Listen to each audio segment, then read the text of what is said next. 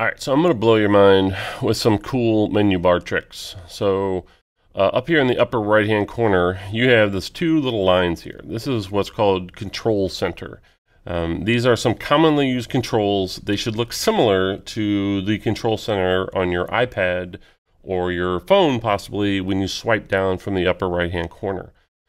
But you'll notice screen mirroring has been moved. It doesn't show up in here by default. It is now over here.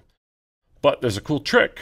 Any one of these that you want to be in your menu bar, all I have to do is click and hold down the mouse and drag over here in the menu bar, and I can put it anywhere I want. So if I want screen mirroring to be in here, or I don't want to have to go into this button every single time, I can do that, and now I can click to get to my Airplay TVs and without having to go into here and click on it every single time.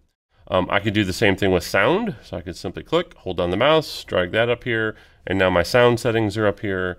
I could add things like AirDrop, Bluetooth, Wi-Fi is already up there, but maybe I want my AirDrop settings to be up there. You can drag these and they will all show up in your menu bar, just like that. And now, anytime I need to do one of these things, I can simply click on them and they're going to be there.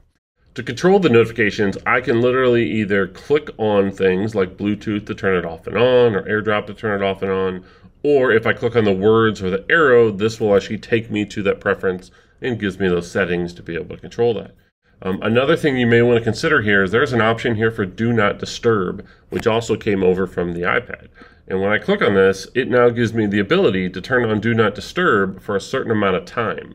So I can say, hey, don't give me any notifications or preferences until this evening, and then I'm going to be good to go all day long, or don't do anything for the next hour, or so on.